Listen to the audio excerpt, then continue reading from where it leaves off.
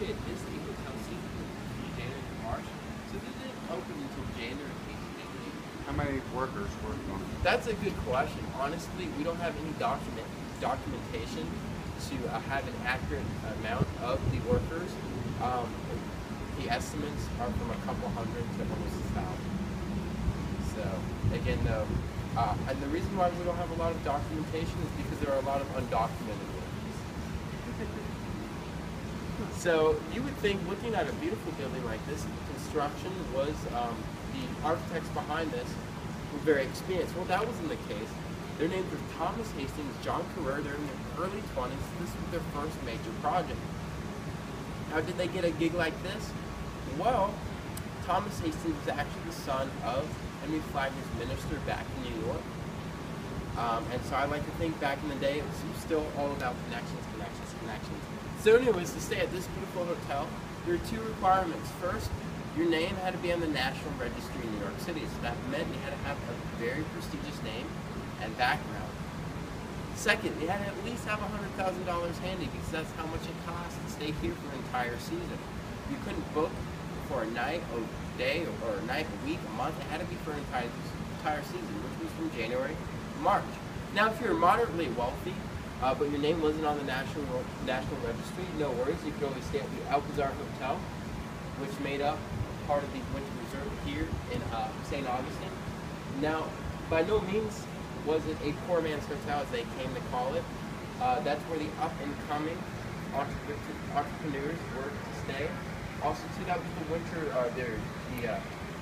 luxurious side of the resort, or the entertainment side, rather. That's where they had casinos. That's where they had the world's largest indoor swimming pool, as well as a bowling alley and a state-of-the-art gymnasium. Now I want you guys to look at the walls up here, and you'll see the United States' first large project of poured concrete. And the way they do it, they get 2 plates of wood, they pour the concrete, let it dry for a couple days, then pour some more, let it dry, pour some more, let it get into lines. Now we can look at those gargoyles. Anyone know what their function was? They wouldn't want to take it down. You would think, but actually no. Back in the day, they had red light bulbs. That's because this was the first building in the state of Florida to be electrically wired. Had electricity 9 years before the White House. And this was done by Thomas Edison's company. Originally, it was DC. In 1893, they rewired it to AC. That cost about $60,000 in that currency, in today's currency. Cornucopia in her hand, she represents Earth. Now this woman right here, she's in white. She has eagles on both sides of her. She represents air. You guys know your elements. And the fourth element, the big blue ocean, she's got a globe in her right hand. Now, after the discoveries, what did the Spanish do? Think back to your history classes. Think about the Incan Empire, the Aztec Empire. Conquest. They went on conquest. You can see that one right there. She's sitting down. She's wearing a red garment that represents war, power. She has a sword in her right hand. It's in an upright ready position. Now, the fourth and final stage is what the Spanish believe the most important stage, which is civilization. You can see that when she's sitting down right there. She's wearing a white garment representing purity. She has a book in her hand, a law book representing law, order, and knowledge. There you have it, folks. The 4 stages of Spanish exploration. Now, below these women are names. They're all Spanish explorers, save for one. And that's going to be Jacques Rigaud, who's a French explorer. Well, how did Jacques tile? Now, 150 men were working on this 24/7. So they were 3 shifts, 50 men per shift. You could come here lunchtime, dinner time. You could come here midnight, and they were still working on this floor. Now, remember that 4th theme I keep telling you about, intentional imperfections, right? I'm going to show you one right now.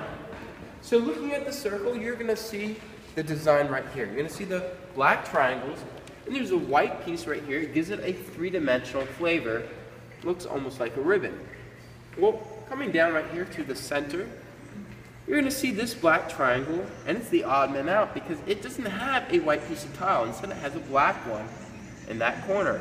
Well, the story goes, Henry Flagler walked into this beautiful rotunda and said, "Wow, this place is just beautiful. It's perfect."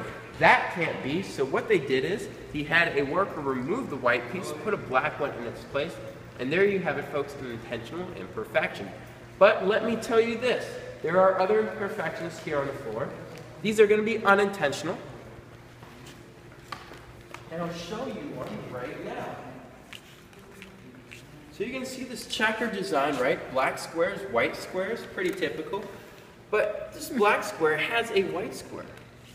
That's going to be an unintentional imperfection.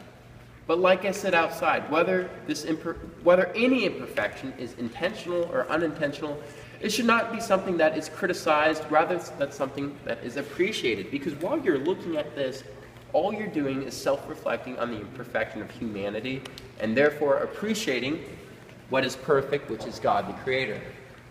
And that was the intent of those imperfections. So now what we're going to do is we're going to go to our third stop, which is the beautiful dining hall. I just want to tell you, students have the fortune of dining there during school, and it's just spectacular. Now, the guests would go through the grand staircase, but you guys just aren't any guests. You guys are a special guest, so you're going to go through the VIP entrance that Henry Flagler himself, as well as John D. Rockefeller or Teddy Roosevelt would go through. So if you want to follow me. Now, there are stairs. Is that going to be an issue? No, it's okay. Yeah, right here.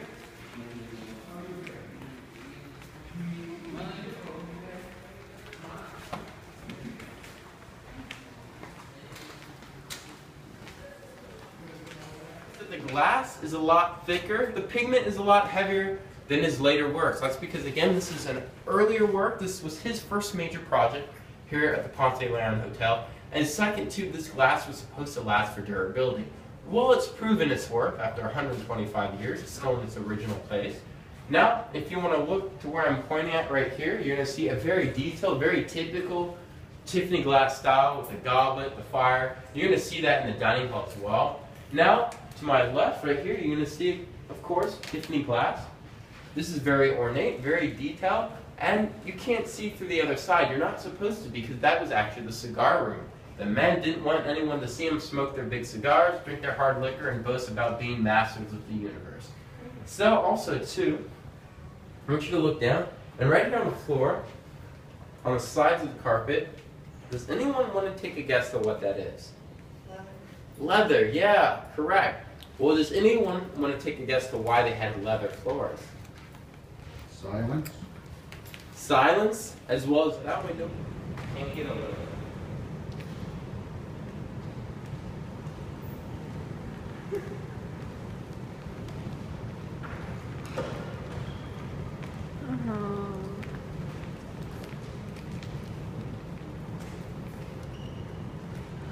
You want to follow me right here? I'm going to take you right there.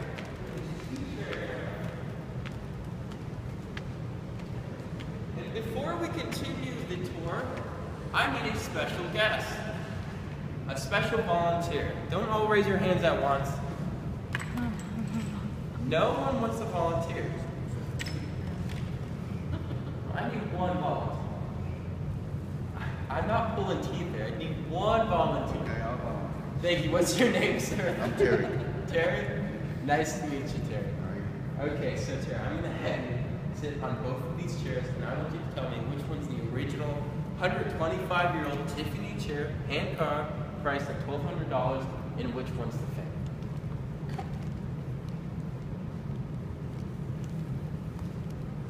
Well, this one looks hand carved.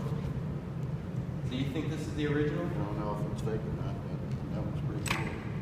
So let's just say you're going with this one right here. Yes, this one. Final answer? Okay, you are correct, Terry. You are. This is the original 125-year-old chair. We actually have 4 of these here in the dining hall. Students actually have the ability to sit on these while they dine. I've done this numerous times. We have 12 in storage. The Smithsonian has a couple of these chairs, as well as the Gator Farm. The Gator Farm actually has acquired a couple of these chairs. We don't know how they acquired them. I suspect foul play, but that's irrelevant. So far as the differences between the original and the fake, well, you can see the cherubs right here. This cherub's smiling, whereas this cherub's frowning. Why is this one frowning?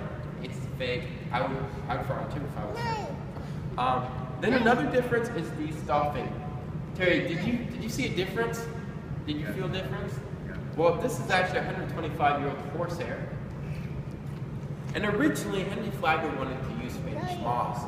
Well, you guys know that's a bad idea. Henry Ford found that out the hard way for two reasons. One, it's an air plant. After you cool, it's going to continue to grow.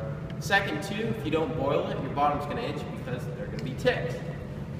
The reason why he wanted to use Spanish moss because it was more readily available and it was cheaper. Well, someone had the hindsight to say, let's not do that. Let's use horsehair, and I appreciate that because then we wouldn't be able to admire such a beautiful chair such as this. Now, another difference is going to be the wheels. To tell you about the wheels, I have to tell you about the function of the dining hall. Now, this could house up to 700 guests. There were 100 tables, and as a guest here at the hotel, you were assigned a table. So what you would do is, when you're ready to dine, you would walk up to the entrance. Mind you, you have to wear your best. So unfortunately, you and I, we wouldn't be able to dine here. So they'd walk up here.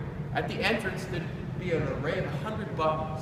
You'd push your assigned button to your assigned table, then your personal waiter come greet you, meet you, take you to your table, you pull out the chair and push it in. Now, like I said before, everyone was wearing their best. For the women, that meant an additional up to 20 to 50 pounds of clothing. And that's why we have the wheels right here. Now, I want you to look up, and you're going to see this beautiful mural work. You're going to see the four themes, as I pointed out before here. You're going to see the Spanish theme, the galleys, and this wing, and each wing right there, you're going to see this coat of arms. They represent various provinces found in Spain. Moving up here, you're going to see this old Spanish Sicilian. They're actually Spanish odes. One of them says, eat soup before the hand. A second says, beer, bacon, and wine get better with time. But then I had someone read that one to me and say, no, Matt, it doesn't say that. In fact, it says, beer, bacon, and women get better with time. They liked this blue so much that he decided to use this in his later creations, and that's where he did the iconic Tiffany blue box. Now, I also want to point out years. These 2 years, 2 dates, Henry Flagler had put up on the ceiling, 1512 and 1887. Now, he put those up there because he believed those were the 2 most important years of St. Augustine's history. 1512 being the believed date that Ponce discovered Florida, and being a very confident man, he believed that 1887, the year that this building was supposed to be open, have its grand opening, was the second most important year in St. Augustine's history. Well,